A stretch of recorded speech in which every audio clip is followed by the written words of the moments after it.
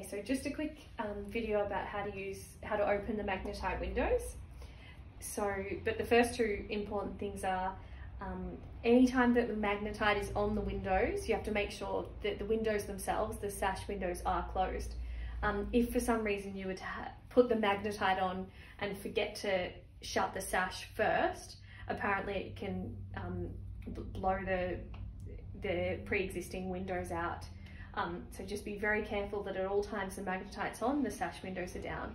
And the other thing is just the glass is covered by like a little film of plastic and it's really susceptible to scratches. So just be really careful when you are taking the windows off that you don't knock them into each other, because it can really easily scratch, and it's already got a few. So the front windows, they're the only ones that the sash windows still open. So the front two windows are the only ones where you'll need to take the Magnetite off. Unfortunately, the side windows have been painted shut at some stage.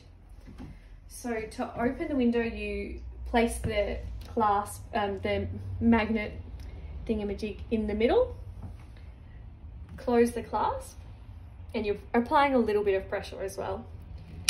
Close the clasp, and then just pull the window off like so. It takes a bit of getting used to how much pressure you have to apply, so just don't apply too much pressure, otherwise they can really come flying off.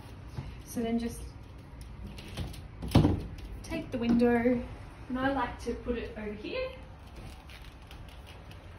to store them over there. I find that's the best place. And to put it back in, you just, obviously as the name suggests, it's a magnet, so it sucks closed and you can really tell if it's on correctly because you almost can't hear the traffic. It's really, really muted.